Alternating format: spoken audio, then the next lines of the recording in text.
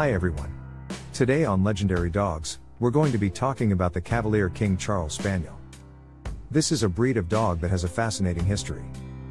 And we're going to be talking about where they come from and how they became the popular breed they are today. Number 1, the dogs got their name from King Charles II, who really liked them. Number 2, the King Charles Spaniel was crossbred with the Queen Victoria's favored pug breed in order to save it from extinction.